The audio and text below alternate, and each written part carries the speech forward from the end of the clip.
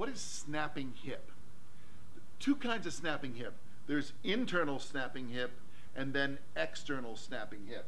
Internal snapping hip is caused by the iliopsoas, or your hip flexor muscle, as it comes from this little bump on the inside of your femur. That's called the lesser trochanter.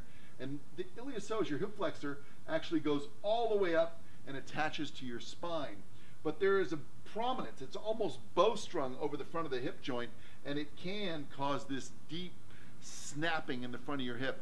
What we say as physicians is an internal snapping hip, you can hear it across the room. An external snapping hip, you can see it across the room.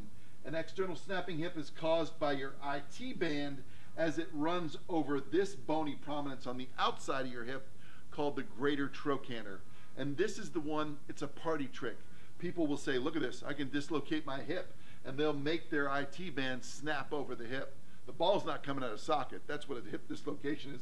All they're doing is snapping their IT band. But you can develop a lot of pain and inflammation there.